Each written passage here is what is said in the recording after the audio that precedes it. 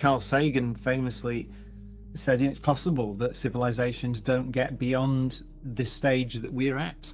So when you industrialize as a civilization, so the pre-space flight era or pre-interstellar flight era, you will hit problems which are probably common to all civilizations because they're just part of the laws of physics. So one of them is the challenge you pose to the climate of your planet. As you industrialize and build a bigger civilization, you'll use resources, you will affect the atmosphere of the planet and so on. So there's a challenge and you have to manage that. There's the development of nuclear weapons, for example. So at some point, you will develop nuclear physics if you're going to be a spacefaring civilization. So you will develop the ability to destroy yourself, which is kind of, it's not long. We go back 100 years and we didn't have the capability to destroy ourselves. Now we could choose to destroy our civilization. So it may be that those challenges are very difficult to navigate. We haven't passed that test yet.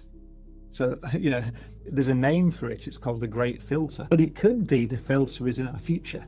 It could be that it's now that you get this capability to affect your planet or destroy yourselves through war or whatever it is.